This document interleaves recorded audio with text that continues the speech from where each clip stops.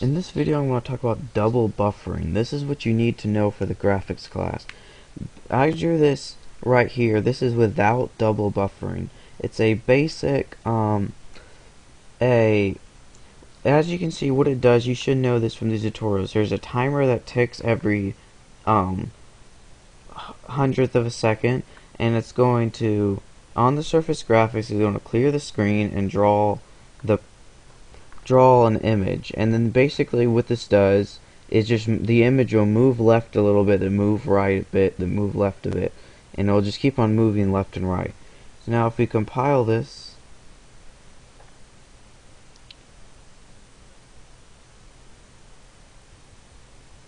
as you can see, you can barely see the image moving left and right because of all the flickering. And the double buffering is going to remove that flickering. I talked about the flickering in the other video. I forgot about double buffering, and I'm going to show you how to do it. So basically, why is it flickering? It's because we're actually doing this in real time. First we're clearing the screen, then we're drawing an image. Then we're clearing the screen, drawing the image. And every time it clears the screen, that little fraction of a second it takes to clear the screen, we see that, and it causes the flicker. So what we need to do is, instead of actually like in real time clearing the screen and drawing the image, we're going to create a buffer. And in this buffer we're going to handle all our graphics, and none of those graphics are going to actually be drawn onto the screen until it's finished. That way it won't like do it in real time, like we won't actually see the screen clear. It won't show anything until it's finished. So to do this, instead of saying this.surface equals surface equals this.graphics, we're going to do this. I'll put this in the description.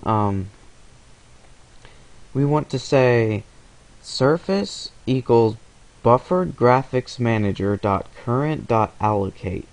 And we want to allocate, first parameter is the graphics, which is this.graphics, and the second is basically the size. And so we're going to do a rectangle, and since we're doing this, we're going to get 0, 0, this.Width, and this.Height.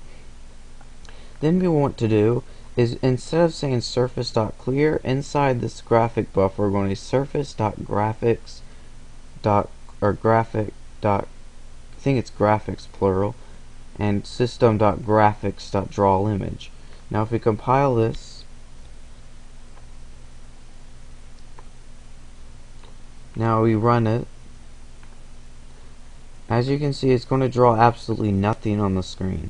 The reason is because now the graphics are actually in this buffer, and so in this surface.graphics, in this little buffer we clear the screen and draw the image, but it's not actually drawn on the screen yet.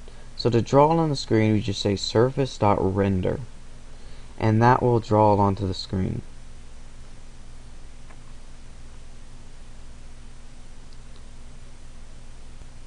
Now if we run this, as you can see, we got a perfect little paddle moving left and right, and there's no flicker at all. So that's how you use double buffering. So if you want to ever try game development, you want to be able to use this double buffering to get rid of all the flicker. And as you can see, it just moves left and right, no flicker at all.